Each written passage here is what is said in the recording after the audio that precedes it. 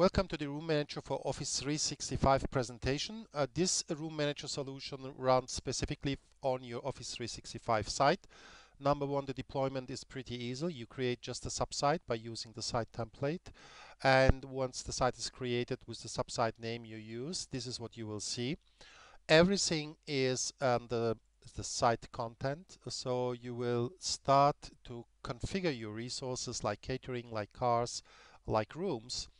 Under the site content, we use out-of-the-box libraries and lists which comes with the Room Manager solution. You can upload new rooms by clicking New, Browse, add it to your rooms list, and once it's uploaded, you can just modify the fields in the edit view. So we have a title, we have some keywords which can be used for the filtering. The location where the room is associated, we can add specific approver emails for a specific room. We can attach room layouts for a specific room. We can use a coloring. We can enter the capacity field for the room and attach a floor plan as well. Once this is done for your rooms, you will do the same for the other resources like catering, the same approach like parking, like cars. All this kind of resources can be managed easily under site content. The second step would be then to share the site. This can be done with the out-of-the-box functionality in Office 365. So you can share the site with your groups and with your people, and then people can access the site, and this is the colored calendar they see. Month view, week view, and day view out of the box are available. Each color represents a specific room in a specific location. The floor plan for a room or just the availability of a certain room can be checked directly on this calendar page, and you can as well use here this filtering drop down by locations. Show me all the bookings in the Fifth Avenue, show me all the bookings in the Canary Wharf, show me all the bookings in all the locations, or as said, you would just like to see the bookings for the Mars room here, for example. You can simply click on the check availability and the calendar will be filtered down and show you all the bookings in a specific location. How does the booking work? So let's go today, Friday the 5th, open the day view, double click the free time slot, and now the booking form opens. And the booking form here as well is quite customizable. There are some limitations, but out of the box, this is the event form which comes with the Office 365 event calendar. So we enter here the title, the subject for the event. So let me add here Atlas Cloud. The user selects the site. Sites can be cities or regions. So let's say we want to make an event happen in New York. And when we select the site, the locations are filtered. So in New York, we have two locations.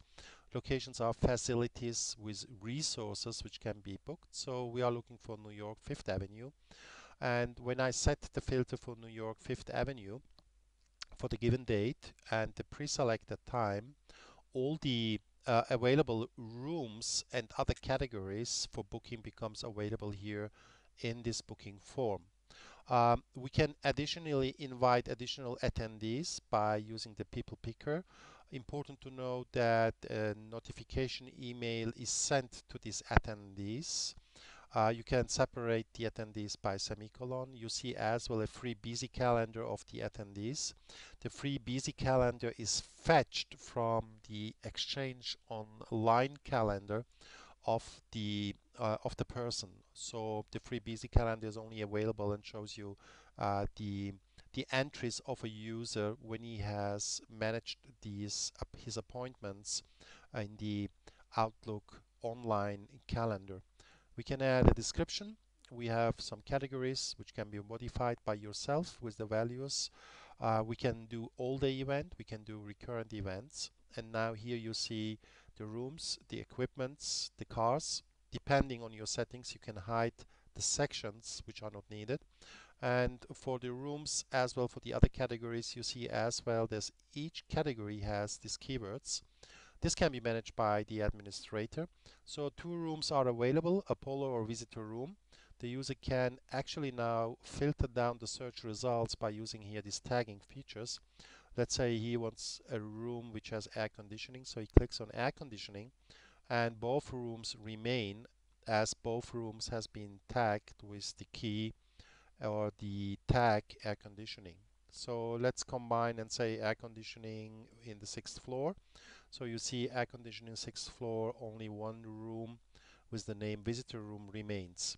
The same logic is for the other equipments, for the cars and the other resources. So you can just filter down the search results or add the additional components that you need to the event and invite as well the external users to this event by entering their email address and click Save.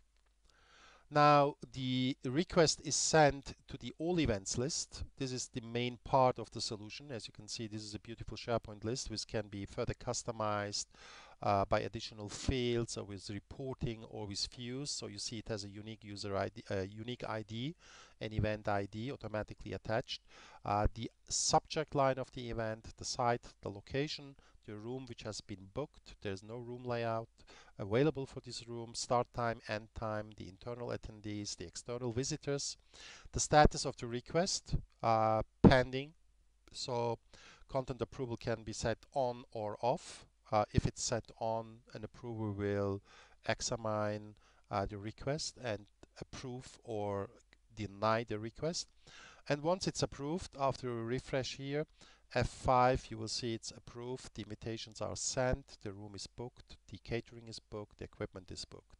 There's a lot of options that you can use. The rich ribbon with this extended functionality in Office 365. You can set alerts for people who are in charge of this event. A concierge can be informed by an email. A security officer can be informed by a short message service.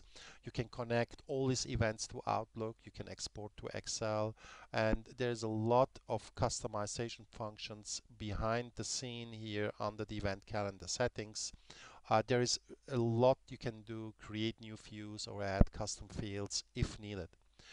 Back to the room manager side, as the event has been approved. So when we go to the room manager calendar, we see that for Friday the 5th, the event Atlas Cloud 001 with the details at 5th Avenue in the visitor room has been added. In the detail view, you see all the details of the event. This event can be edited, it can be cancelled, it can be deleted, it can be updated. So we use a lot of out-of-the-box functionality in Office 365, which gives you the freedom to customize further the solution the way you need.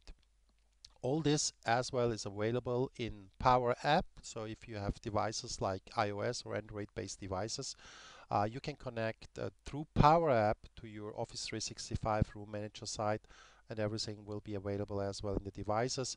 This way you can use conference room displays as digital displays for current meetings. Please watch the videos about PowerApp and smart devices, smartphones, for accessing the Room Manager site.